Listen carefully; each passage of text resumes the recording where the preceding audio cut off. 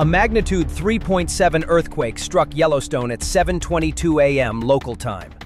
The epicenter was 22 kilometers south-southwest of Mammoth Hot Springs, at a depth of about 7 kilometers. The shallow depth made it shake more strongly across the northern section of the park. It originated inside one of Yellowstone's most active fault zones, a corridor that channels hot fluids, gas, and stress through brittle layers of crust. This region has long been a focal point for swarms and fluid-driven motion, and even minor shifts here can alter how pressure moves beneath the caldera. Each event sends energy rippling through the hydrothermal network that powers Yellowstone's geysers and hot springs.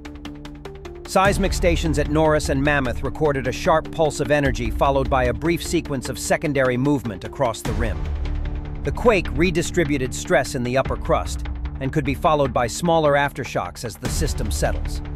No magma movement or eruption signs have been detected, but this is how the caldera relieves strain, through sudden, forceful adjustments in the rock. Yellowstone is never still. Even at normal alert, the ground is alive and capable of rapid change.